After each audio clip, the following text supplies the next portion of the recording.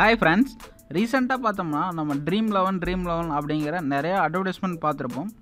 So அந்த dream 11 அப்படின்னா என்ன அப்படிங்கிறத இந்த வீடியோவில் நம்ம பார்க்க போகிறோம்.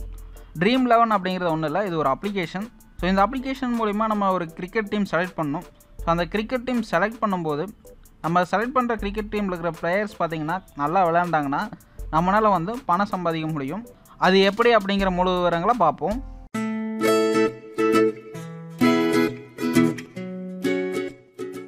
இந்த ட்ரீம் 11 அப்ளிகேஷன் ப்ளே ஸ்டோரில் கிடையாது. ஸோ இதனோட டவுன்லோட் லிங்க் நான் வீடியோ டிஸ்கிரிப்ஷன் கொடுத்துருப்பேன், டவுன்லோட் பண்ணிக்கங்க. ஸோ நீங்கள் டவுன்லோட் பண்ணி இந்த அப்ளிகேஷன் ஓப்பன் பண்ணோன்னே இந்த மாதிரி டிஸ்பிளே வரும் உங்களுக்கு. ஸோ இதில் have a referral enter code அப்படின்னு கிளிக் பண்ணுங்கள். அதுக்கப்புறம் பார்த்தீங்கன்னா என்டர் இன்வைட் கோட் அப்படின்னு இருக்கும். நீங்கள் இப்போ டிஸ்பிளே ஆகிற இந்த கோடை இந்த இடத்துல என்டர் பண்ணுங்கள். ஸோ இந்த கோடு எதனால் என்டர் பண்ணால் நீங்கள் என்டர் பண்ணிங்கன்னா உங்களுக்கு ஃபஸ்ட் எடுத்தோடனே 100 ரூபா அவங்க போனஸாக கொடுப்பாங்க. அதுக்கப்புறம் mobile number, email ID, password எல்லாத்தையும் கொடுத்துட்டு நீங்கள் ரிஜிஸ்டர் பண்ணுங்கள். ரிஜிஸ்டர் முடிச்சுட்டு நீங்கள் லாகின் பண்ணிங்கன்னா உங்கள் மொபைல் நம்பர் கேட்கும். ஸோ மொபைல் நம்பர் என்டர் பண்ணிங்கன்னா அதுக்கு ஒரு ஓடிபி வரும், ஆட்டோமேட்டிக்காக டிடெக்ட் ஆகி லாகின் ஆயிரும். ஸோ அதுக்கப்புறம் நம்ம என்ன பண்ண போகிறோம் அப்படிங்கிறதான் பார்க்க போகிறோம்.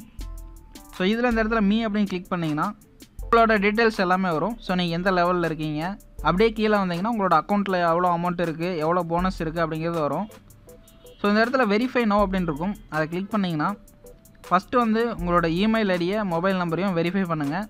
ஸோ நீங்கள் ரெண்டையும் வெரிஃபை பண்ணிங்கன்னா தான் உங்களுக்கு 100 ரூபா போனஸ் வரும். அதுக்கப்புறம் பார்த்தீங்கன்னா நம்ம அமௌண்ட் வித்ட்ரா பண்ணுறதுக்கு இந்த பேன் கார்டு வெரிஃபை பண்ணணும். இப்போ நீங்கள் கேமில் ஜெயிச்சிட்டிங்கன்னா உங்களுக்கு அமௌண்ட் கொடுப்பாங்க. ஸோ அதை இந்த பேன் கார்டு, பேங்க் ரெண்டையும் வெரிஃபை பண்ணுறது மூலிமா அக்கௌண்ட்டிலேருந்து காசு உங்கள் பேங்க் மூலிமா எடுத்துக்கலாம். பேங்க் அக்கௌண்ட் வெரிஃபை பண்ணுறதுக்கு உங்கள் மொபைல் நம்பர் நீங்கள் முன்னாடியே வெரிஃபை பண்ணியிருக்கணும், இமெயில் ஐடி, பேன் கார்டு எல்லாத்தையும் நீங்கள் முன்னாடியே வெரிஃபை பண்ணியிருக்கணும். அதுக்கப்புறம் தான் பார்த்தீங்கன்னா உங்களோட பேங்க் அக்கௌண்ட்டை லிங்க் பண்ண முடியும். எங்கிட்ட பார்த்தீங்கன்னா கேஷ் போனஸ் 25 ரூபா இருக்குது. ஸோ 100 ரூபா நான் கேஷ் போனஸ் வந்துச்சு. ஸோ அது எல்லாத்தையும் நான் யூஸ் பண்ணிட்டேன் கேம் விளையாடுறதுக்காக. ஸோ இப்போ நம்ம இந்த கேஷ் போனஸ் அமௌண்ட்டை வச்சு எப்படி கேம் விளையாடுறது அப்படிங்கிறதான் பார்க்க போகிறோம். ஸோ இதுக்கு ஹோம் போயிருங்க. ஹோம் போனீங்கன்னா அடுத்து என்ன மேட்ச் வரப்போகுது அப்படிங்கிறது இருக்கும். ஸோ அடுத்து பார்த்தீங்கன்னா ஹைதராபாத் சென்னை மேட்ச் வருது. ஸோ அதை செலக்ட் பண்ணுங்கள். ஸோ இந்த இடத்துல தான் நம்ம முக்கியமாக கவனிக்க வேண்டிய சில விஷயங்கள் இருக்குது. இதில் நம்ம எந்த கான்டெஸ்ட்டில் ஜாயின் பண்ண போகிறோம் அப்படிங்கிறது தான் முக்கியம். இப்போ நம்ம எக்ஸாம்பிளுக்கு இந்த என்ட்ரி ஃபீஸ் 26 ரூபா இருக்குது பார்த்தீங்களா, அந்த கண்டெஸ்ட்டில் நம்ம ஜாயின் பண்ணுறோம்னா ஸோ அதோட வின்னர்ஸ் எப்படி சொல்லியிருக்காங்கன்னா, இப்போ இந்த வின்னர்ஸ் அப்படின்னு கிளிக் பண்ணிங்கன்னா தெரியும். இந்த கான்டெஸ்ட்டில் நீங்கள் ஜாயின் பண்ணி ஃபஸ்ட் ரேங்க் எடுத்துட்டிங்கன்னா உங்களுக்கு 5 lakhs rupees அமௌண்ட் கொடுப்பாங்க.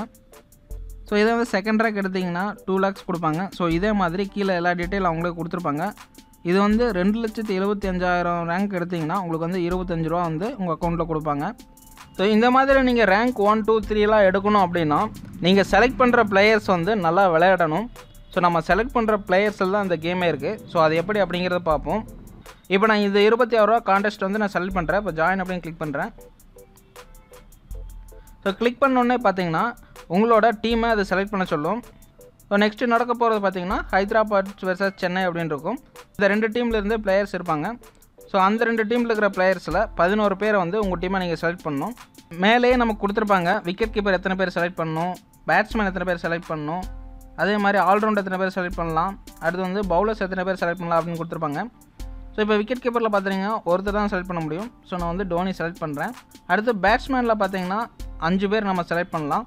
ஸோ அது மட்டும் இல்லாமல் நீங்கள் செலக்ட் பண்ணும்போது கீழே பார்த்தீங்கன்னா கிரெடிட்ஸ் லெஃப்ட் அப்படின்னு இருக்கும். ஸோ இதில் பார்த்தீங்கன்னா உங்களுக்கு 100 கிரெடிட்ஸ் கொடுத்துருப்பாங்க. ஸோ இந்த 100 கிரெடிட்ஸில் நீங்கள் 11 பேர் செலக்ட் பண்ணணும்.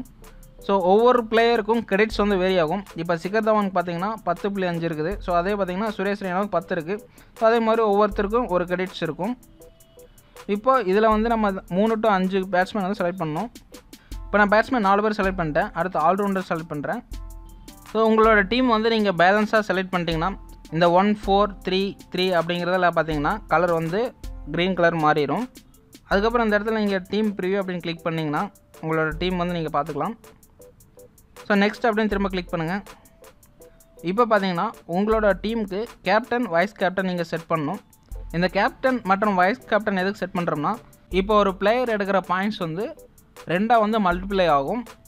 எக்ஸாம்பிள் பார்த்தீங்கன்னா இப்போ டோனி ஒரு 4 அடிக்கிறாரு அப்படின்னா ஸோ அப்போ ஒரு சில பாயிண்ட்ஸ் கொடுப்பாங்க. ஸோ அந்த பாயிண்ட்ஸை பற்றி பின்னாடி பார்ப்போம்.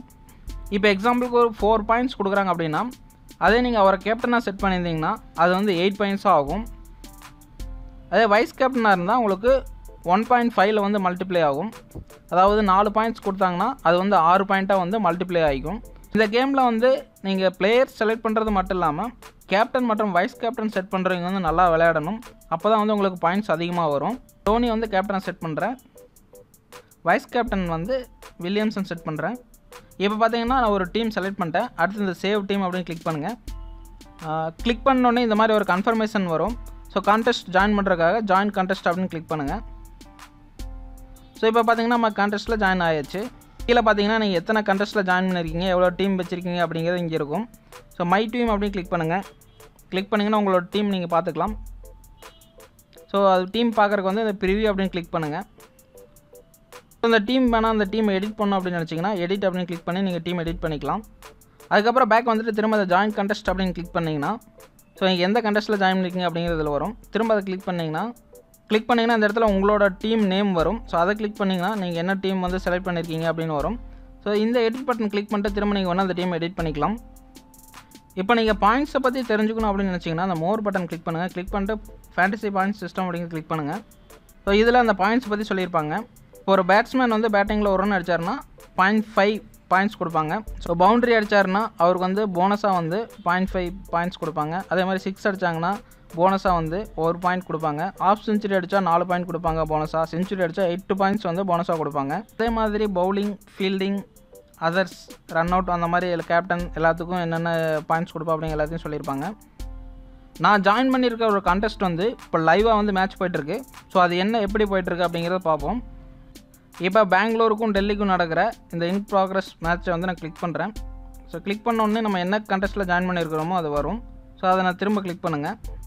ஸோ கிளிக் பண்ண உடனே உங்களோட ரேங்க் வந்து இங்கே வரும். ஸோ நீங்கள் எந்த ரேங்க்கில் இருக்கீங்க அப்படிங்கிறது. ஸோ திரும்ப அதை கிளிக் பண்ணிங்கன்னா ஒவ்வொரு பிளேயர்ஸ் வந்து எவ்வளோ பாயிண்ட்ஸ் எடுத்திருக்காங்க அப்படிங்கிறது இங்கே வரும். டோட்டல் பாயிண்ட் வந்து எவ்வளோ அப்படிங்கிறது கீழே வரும். இது வந்து ஒரு சிம்பிளான கேம் தான். இந்த கேமில் வந்து நான் திரும்ப சொல்கிற ஒரு விஷயம் வந்து செலக்ட் பண்ணுற பிளேயர்ஸ் தான் ரொம்ப முக்கியமானது. நீங்கள் செலக்ட் பண்ணுற பிளேயர்ஸ் நல்லா விளையாண்டால் தான் நமக்கு வந்து பாயிண்ட்ஸ் அதிகமாகும், ரேங்க்லிங் வந்து முன்னாடி வர முடியும். என்னோடய பெஸ்ட்டு சஜஷன் என்னென்னா இதில் வந்து நீங்கள் நிறையா அமௌண்ட் போட்டு பெரிய கான்டெஸ்ட்லாம் வந்து நீங்கள் ஜாயின் பண்ணாதீங்க. இதுக்கு முன்னாடி நான் சொன்ன மாதிரி உங்களுக்கு கொடுக்குற அந்த 100 ரூபா போனஸில் வந்து நீங்கள் ஒவ்வொரு கான்டெஸ்ட்டில் ஜாயின் பண்ணும்போதும் 25 ரூபா யூஸ் பண்ணிக்க முடியும்.